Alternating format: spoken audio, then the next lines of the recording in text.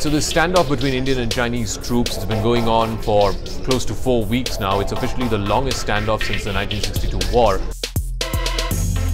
It began with India's decision to boycott the BRI forum back in May. That was really a sort of coming out party for Xi Jinping. The Chinese really did take grave offense, and in fact they saw it as a personal insult. The timing of this whole standoff at Doklam, and now in hindsight, just a few days before Mr. Modi went to Washington DC, I don't think that is lost on foreign policy mandarins in South Bloc.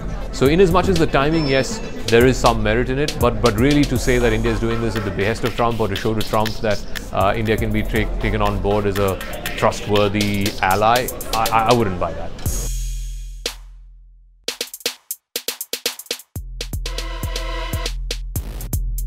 After Mr. Trump came to office, after all the rhetoric of the campaign trail, where he called out China, called it a bully, called it a trade manipulator, it was surprising to see him actually meet Xi Jinping as one of the first world leaders that he met, and they met for a couple of days in Mar-a-Lago. It seemed like Mr. Trump had gone soft on China.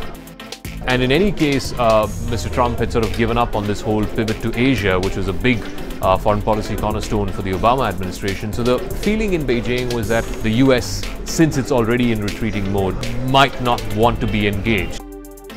And I think Moscow has as much stake, if not more stake, than the Americans do in what is evolving between India and China, this face-off, because Russia, of course, is one of the largest defense suppliers, our biggest defense supplier. It also has very healthy relations with China. And just last month, Russians helped India get full membership to the SCO. In fact, Russia played a pivotal role in getting India full membership to the Shanghai Cooperation Organization. So the Russians don't want things to go awry between India and China.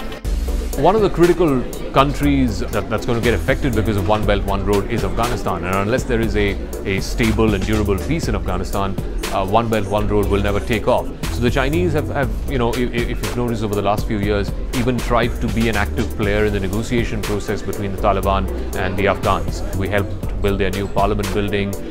There's a major dam that we helped build in Herat, highways that the Border Roads Organization is building. Both India and China have a stake in a peaceful Afghanistan, in security in Afghanistan. The only other additional dynamic there, of course, is the presence of Pakistan and the China-Pakistan Economic Corridor.